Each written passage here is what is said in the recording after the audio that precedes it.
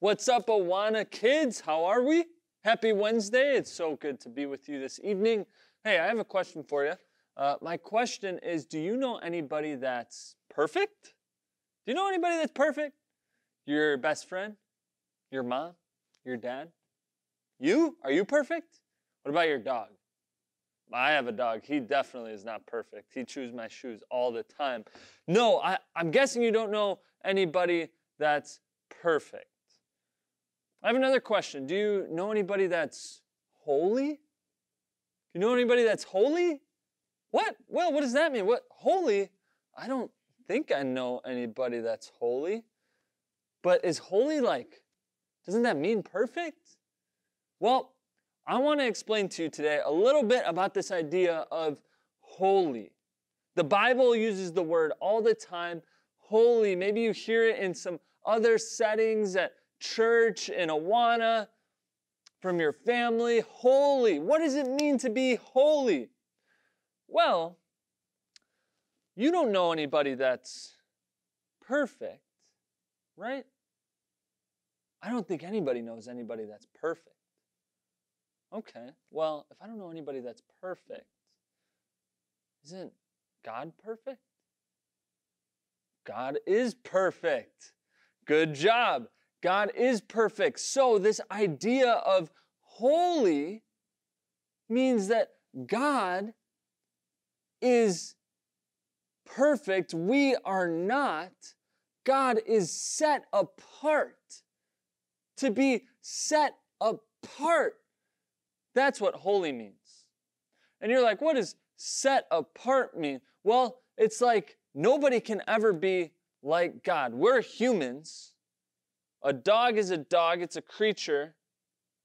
We're set apart from dogs because we talk, we have lives, we build things. You know, we're set apart from dogs. But God is set apart from us. He's so holy. That's what that means. So, how do I become holy? Doesn't the Bible say I have to become holy? Well, the Bible says this. We know that God's holy because it says in Revelation 4, verse 8, it says this, holy, holy, holy is the Lord God Almighty, who was and is to come. God is holy, and we see that right there. And so, if God's holy, well, Jesus was God, right?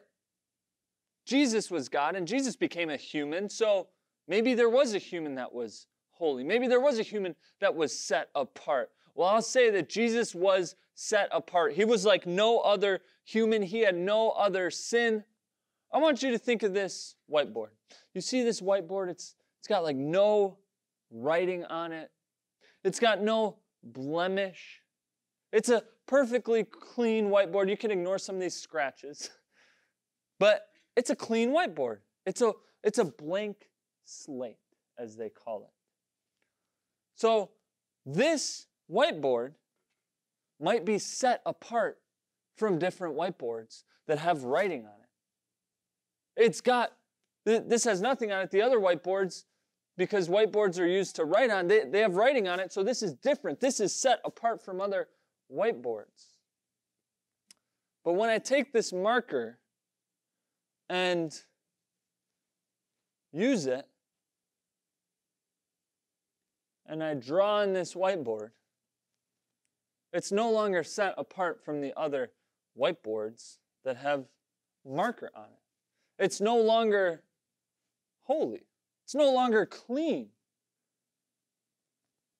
And when you and me, when we came into this world, we were never holy. We were never set apart because we came into a world where there was sin. Where there was sin. I'm going to write here, humans. Hopefully I spelled humans right. Humans. Now you see, we came in and ever since birth when we were crying and we were selfish and we were taking toys from our friends, we were sinning. And there's all these marks on us. We were sinning over and over and over and over and over and over and over and over and over again. To this day, we still sin. We still sin, and there's all these marks. And we're no longer, we were never set apart. We were never holy. But how? How do we get to be holy?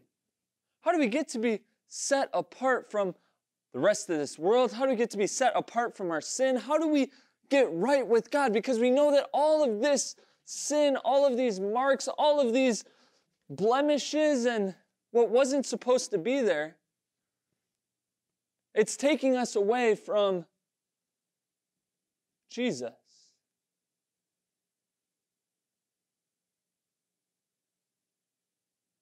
It's taking us away from Jesus. And the Bible teaches us that we're not supposed to sin. We're not supposed to have all this marked up, nasty stuff within us. We're not supposed to be like that. But we're supposed to be right with God. We're supposed to be able to have a relationship with God. But how do we get there? How do we get to that relationship with God? Well, we study His Word. We get to know Him a little bit. We pray. We show up to church. But do those things make you holy? Do those things make you right with God? God is holy, and He can only be around holy people. But because Jesus came down and He lived a perfect life, no blemishes, no marks at all, we now get to see what it means to be holy. But we can never do it. We can never live a perfect life like Jesus. We can never do it. But we know that Jesus, when He died, a death that He didn't deserve because He didn't have these marks, He didn't have all of this. This is what was supposed to put someone to death. But Jesus, with none of that, He still was put to death. And then, with that very blood, it's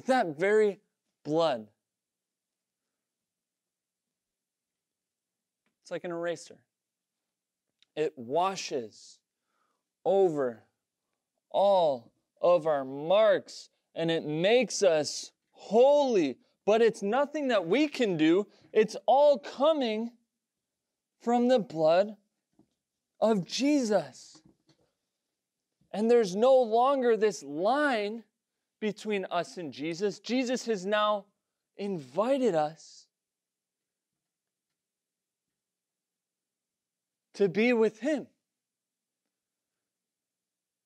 And this is the way we can be holy, because Jesus was holy, but we put our faith in Him. We don't live perfectly like Him. We can never do that. But we put our faith in Him to know that He erased all of these marks, to know that He took all the sin and put it right where it belonged, in the grave. Just as we put our trust in Jesus Christ as our Savior, God forgives our sins. And we sing, holy, holy, holy to God, because He's made us holy and taken away our marks, and now we are set apart from the rest of this world. We're set apart because of Jesus. We are set apart. I want you to remember that. To be holy is to be set apart.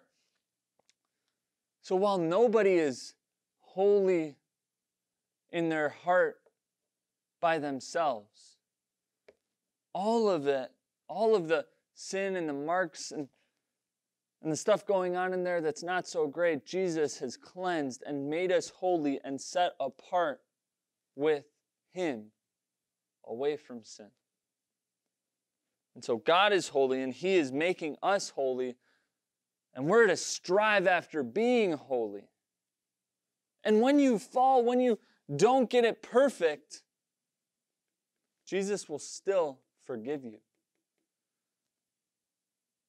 And He will say, hey, I got you. I got you. I died for that. I still see you as righteous because of what I did. So that's the idea of holy, guys. That's the idea of holy, that we are set apart because Jesus was set apart. Let's pray. Heavenly Father, thank you for your holiness. Thank you that you are set apart unlike any other person or being or creature that we could ever imagine. Lord, you are set apart. And how are we ever going to get to you? And how are we ever going to be able to have a relationship with you? Well, you solve that problem by giving us Jesus so that He can cleanse all of the sin that separated us from you. And Lord, now you see us as holy in our hearts because Jesus was holy while He was here. And Lord, we want to strive to be holy like you. So Lord, would you be glorified? I pray that in Jesus' name. Amen. Amen. Well, Awana, we love you guys. Remember, holy means to be set apart, and God loves you enough to make you holy on the inside of your heart. Love you guys.